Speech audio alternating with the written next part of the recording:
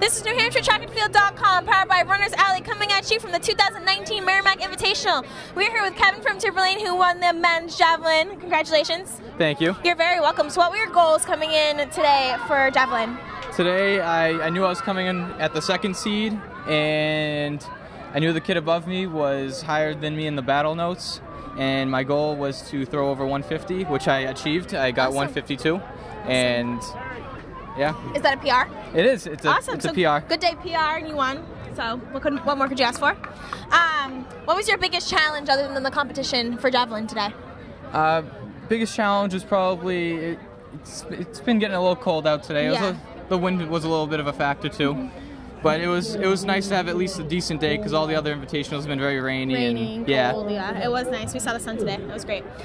So we're kind of in the middle of the season. We have some more big meets coming up. What are your goals for the rest of the season with Javelin? Hopefully I'll be a state champion and yeah.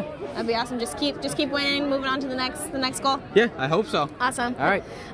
Shout out to anyone that's been super supportive throughout your season so far. I'm gonna shout out Ryan McClure from Timberlane. He's our 400 runner. He's always been there for me. He always takes my marks and stuff.